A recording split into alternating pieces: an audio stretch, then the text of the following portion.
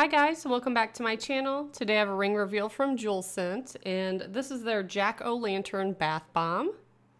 And as you can see, it kind of just sunk to the bottom of the tub and slowly started to dissolve. There was not much action with this bath bomb, and I'm not quite sure why. And then I was thinking about it, and I'm pretty sure this bath bomb came out last year because I remember it sold out, and that's why I didn't demo it last year. So part of me is like, is this an old bath bomb? Because it shouldn't be sitting like this. However, it smelled really good as a plus, and it was pretty moisturizing, so I enjoyed having a bath in it. It just wasn't that exciting to watch. As far as the fragrance notes, I thought it smelled like pumpkin spice to me, but the fragrance notes that it lists on the website are tangerine, berry, apple, spices, and coconut. So kind of all over there, but to me, kind of smelled like pumpkin spice.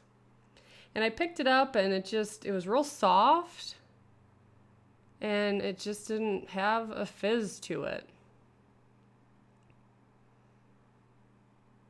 And another thing that made me think it was old is when they first came out with bath bombs, they didn't put the rings in a container. It was just wrapped in foil. But then some of the newer ones I got, probably earlier in the year, were in a container. Some were, some weren't.